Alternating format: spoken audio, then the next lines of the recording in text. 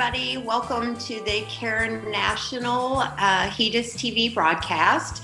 Happy to report that most of us have almost completely recovered from HEDIS. I thought what we would do was recap some of the lessons learned from the HEDIS project. I think that we all believed really strongly that the changes in CBP would cause a huge rate increase. I didn't see that huge rate increase. I did see the actual abstraction being easier on my staff, but not necessarily the most compliant blood pressures. So I think lessons learned there is that even though sometimes we anticipate something doing a big jump in the rates for health plans, that it not necessarily results in the jump in the rates, but it definitely did result in a very faster production for my staff that work the CBP measure. Again, we can't force people to take their meds or to do the things that they need to do to get their blood pressure under control. So that was very interesting for me. It was, again, the staff was very grateful. They did not have to confirm the diagnosis of hypertension. So when the member got pulled into the measure, they had had 2 confirmed visits with the diagnosis of hypertension. So the only thing the abstraction staff had to do was to abstract the last office visit of the measurement year, that blood pressure reading. So we had one shot at it and did not see that huge jump in rates that we anticipated. The other thing I thought would be really interesting to go ahead and discuss is some of the proposed changes that we see that the NCQA has opened up for dialogue. So I see in the COA measure, Care for Older Adults, that we may be getting rid of the functional status assessment. That was, I think, the 4th bullet point in the specs, if I remember correctly. And I think that that would be kind of exciting for some people. The functional status assessment, there were a bunch of different ways that you could pull those compliant components out of the medical record, IADLs or ADLs, or different documentation in the provider's comments, looking at removing the FSA from the COA measure, which would be really great for people. I think that the next one was in the cervical cancer screening. They added the primary HPV testing every 5 years, and that was for women 32 to 64, and that would be, I think, a welcome change. Again, these are proposed changes. They haven't gone into effect yet, but something that you can go on to the NCQA's website and read some of these and you know, ascertain for yourself if you think that this is going to make a big difference in your production as an abstractor, or a big difference in your rates if you work for a health plan. The other proposed change was in the PPC measure, the pregnancy and postpartum. The difference here was in the postpartum numerator. There were early visits proposed to be added, as well as late visits outside of that normal date range that we're used to looking at.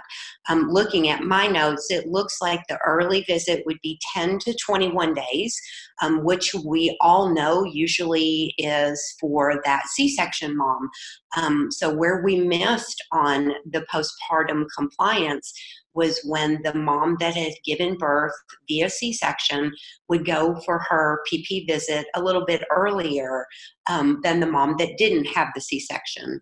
Let's see, there was the later visit as one of the other proposed changes, which was 22 to 84 days after the live birth.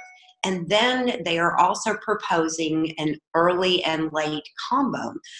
So this would again probably fall for our C-section moms.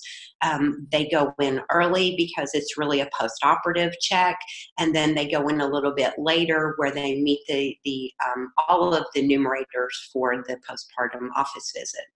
So I don't know about you all, but I was really, really exhausted all the way through HEDIS. It was a challenge as always, but it was a very fulfilling. We did wonderfully. The staff did wonderfully. Training development was great. Learning new aspects of testing, looking at all the different components of adult learning. And on that note, just to let you know, we're very excited that we are going to be offering the HEDIS Certified Training Course again in partnership with myself and CareNational. And we are looking at launching that in August. So that is a wonderful way for people that have a good solid background in the medical field that are interested in gaining knowledge in what is HEDIS and how do you abstract HEDIS. So it is the applied knowledge as well as the technical specifications for each one of the measures. So I do believe that my cohort, RJ, will be sending out an email to everybody who has registered for information about the HEDIS Certified course, and it will give you the dates, how to register, what the cost is for the course, and all of the benefits to you. I will tell you that last year in completing the HEDIS training, we had a phenomenal group of people that took the course, and we also had some extraordinarily positive feedback from people. So it is a combination of that wonderful adult learning method where you learn the specifications for each one of the measures, and then we also go really deep into the abstraction requirements for each one of the measures. And at the end, you receive a quiz or a test to see how you did. And then, of course, you're awarded a certification from CareNational in passing your HEDIS certified course. So look for that information. Feel free to reach out to anybody at CareNational, myself included, and we would be more than glad to give you as much information as possible. So everybody that survived HEDIS, congratulations.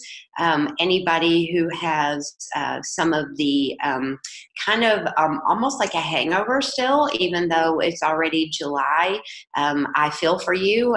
Working a supplemental data project right now, which is kind of a nice break, but at the same time is still kind of carrying over that HEDIS tired into different components of work. So congratulations on surviving HEDIS. I hope that you did a great job as an abstractor, or you did a great job with your rates as a health plan. And if this is something that you are interested in as far as you would like to transition into HEDIS work and you have a strong background in healthcare, then look for information about our new upcoming HEDIS certified training course.